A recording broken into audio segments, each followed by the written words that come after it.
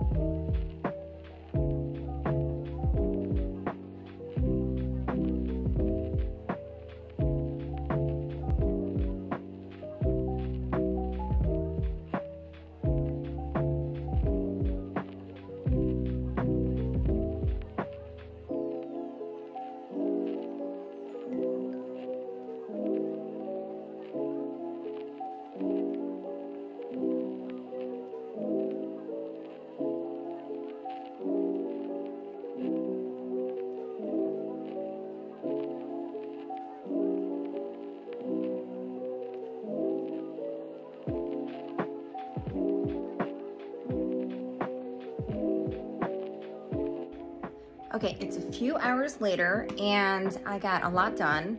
I went through all the pieces I had pre-packed for the exhibition that I'm setting up tomorrow, and it was really good that I did because I was missing one piece that wasn't prepared and packed. So now those are all packed up and ready to go. I can show you that over here. So in the big bag I have all the pieces, and then in the tube I have more. And then so I got that done. I have these smaller pieces over here.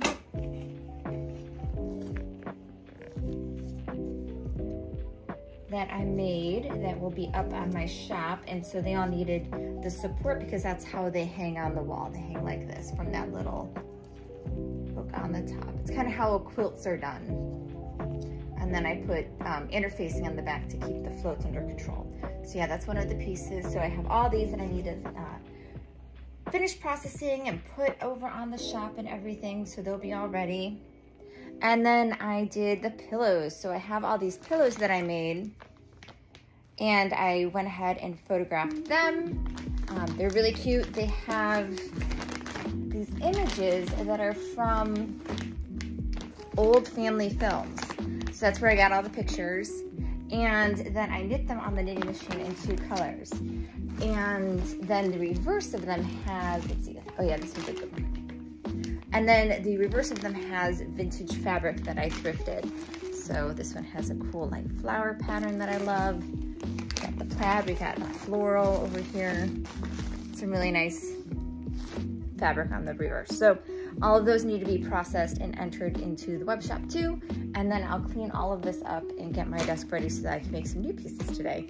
I'm hoping that I'll have enough time to do a couple lessons in my knitting machine workbook today. So we'll see if I have time. Oh, and here's my little photo setup. So here in my studio, I have painted one wall a really clean shade of white, and I don't leave anything regularly installed there.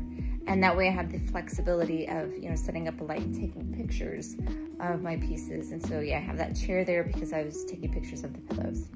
So anyway, I'm gonna keep going.